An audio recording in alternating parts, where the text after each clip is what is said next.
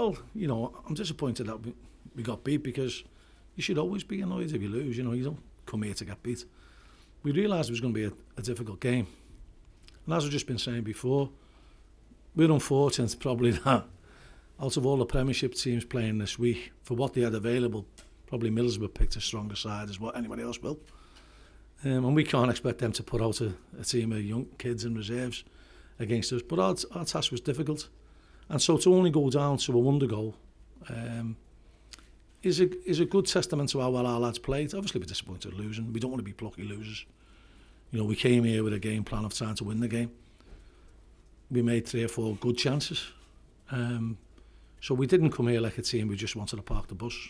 It's never been my style, never been our play style.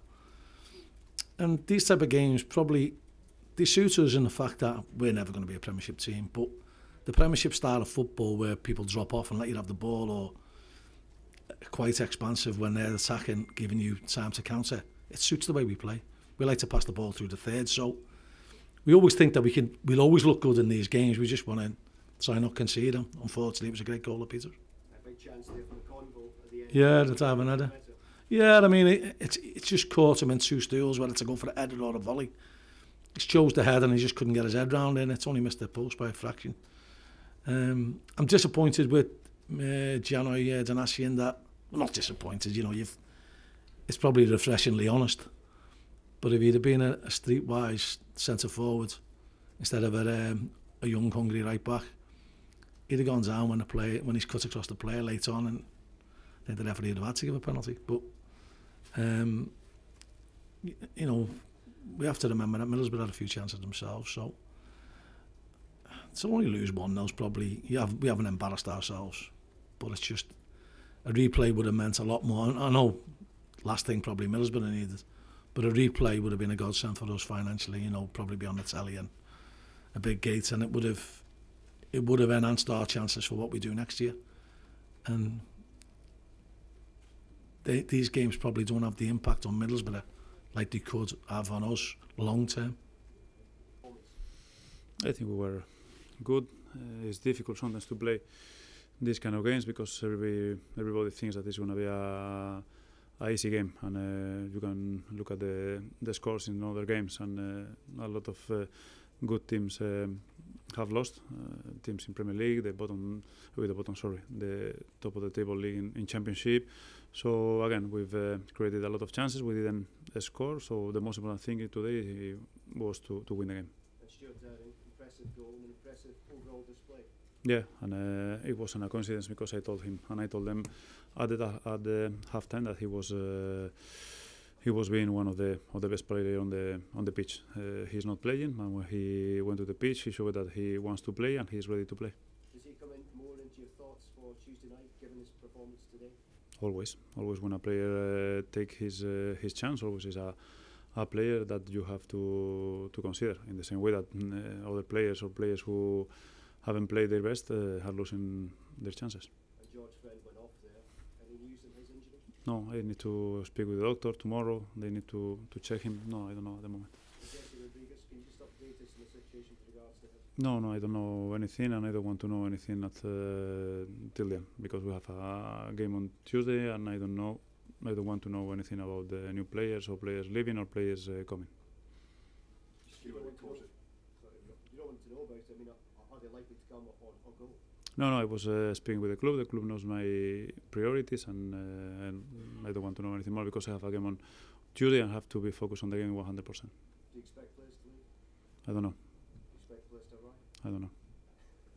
We spoke previously about Stuart potentially leaving the club this month, but was this a reminder of sort of his ability, his talent? I don't know who was speaking. I said that Stuart had been an important player for us at the beginning of the season. He's the few player who has Premier League experience, so once again I showed that I trusted him, and when I can give him the chance, I gave him. With George, is it hamstring? No, it's calf, I think. If he is out of West Brom, does that give you a few headaches, or is he quite short in? I don't know at the moment because tomorrow when the doctor tells me, I'll start to think. And in terms of you say that it'll go on, but is it 2 players, 1 player? I don't know, and I don't want to know. What did you make Good, like almost every single day.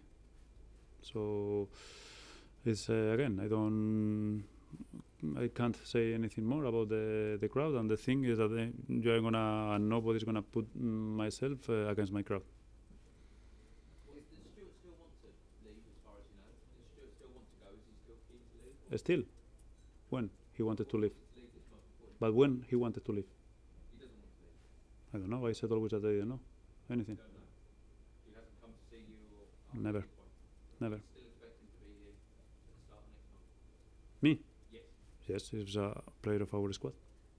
What do you make of the timing of this match on Tuesday, on the day that the transfer window closes? Sorry? What do you make of the timing of this game on Tuesday, the same day the transfer window closes? Is the day, and again, as a coach, I have to be focused on the game, because for me these 3 points against West Brom are really important. But how much of an inconvenience is that? Yeah, but I can't do anything. What do you think Rudy and Patrick did? Very good, both of them. It's